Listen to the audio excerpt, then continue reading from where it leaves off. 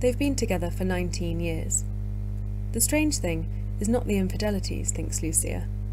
She also committed some, although they were more discreet, more casual, nothing that would put anybody's heart at risk. The really bizarre thing is to look at the other person and wonder who they are, what they're doing there next to you, when it was that their facial features changed so much. The accumulation of time makes strangers of us. Nobody can say precisely when the seed is planted. The first symptom is disinterest, something minuscule that then becomes normal, and then both people stop wondering why they're still there, oozing indifference towards one another, agreeing with what the other says as a formality. The time long gone when what they said seemed interesting or worth listening to. Their relationship had been bad for a long time, but it had also been a long time since she stopped thinking she should do something about it. Sometimes she surprised herself in front of others, applauding the longevity of her relationship with Pablo.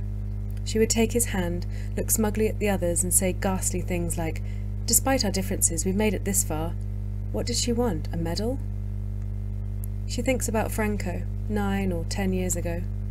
Whenever Lucia spoke, Franco appeared to be giving her his undivided attention, but she could tell from the blank look on his face that the poor guy was just trying to work out the meaning of the words coming out of her mouth.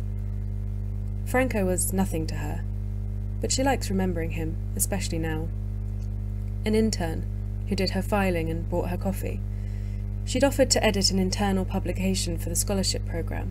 It was a dull, time-consuming job for which she was paid a pittance, and which involved chasing up contributors to ensure they met their deadlines. She sometimes also moderated a virtual forum that the journal hosted for each issue.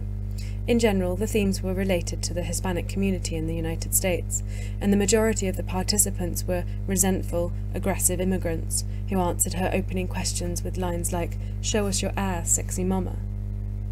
The only help she had was Franco, which was as good as no help at all. She had decided to get him out of the way, assigning him pointless tasks that would keep him away from her cubicle, where the guy usually sat in silence and watched her work, until the day he stopped behind her and started rubbing the back of her neck. "You're stressed out," he said. How original, she thought. But instead of getting annoyed, she focused on the warm tips of his fingers pressing gently into the nape of her neck. She got up from her seat, turned around, and was startled by what she saw in Franco's eyes. Hunger. A young guy with thick hair and very white teeth. Something was not right about it, but she didn't care. She saw herself as if from outside her body, and barely recognized herself.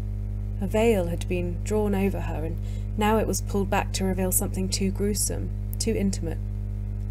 Scars, she thought, as she slipped her tongue into the intern's mouth. A stump.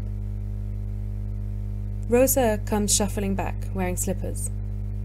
Lucia is glad of the interruption, which breaks the excruciating silence and drags her away from her thoughts. Rosa tells Pablo who they've got staying at the hotel. "David Rodriguez," he says, pretending to be as excited as his daughter. "Wasn't he injured?" Rosa nods. "He's on crutches." "What a legend," says Pablo. "Do make sure you get a photo with him, darling." Rosa goes back to bed, smiling. Lucia considers a few things to say, and discounts them all as pointless. She remembers Pablo crying, denying everything, even his own versions of events, too scared to even look up. She sees him crouching in the bedroom, his dick hanging down limply like the clapper of a bell, dark, wrinkled, sordid. Pablo leans back in his chair, briefly pulling a resigned smile. How long can they go on examining one another on screen?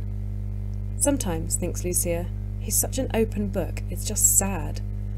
And sometimes he's a padlocked trunk. The dressing gown has a stain on it that looks like grease. His face is covered with sparse stubble, giving it the appearance of suede. His eyes stare into the screen in a way that reminds her of a photo of prisoners in Pakistan, pressed up against one another, gripping the bars of the cells with their nailless fingers. She saw it in an exhibition, years ago.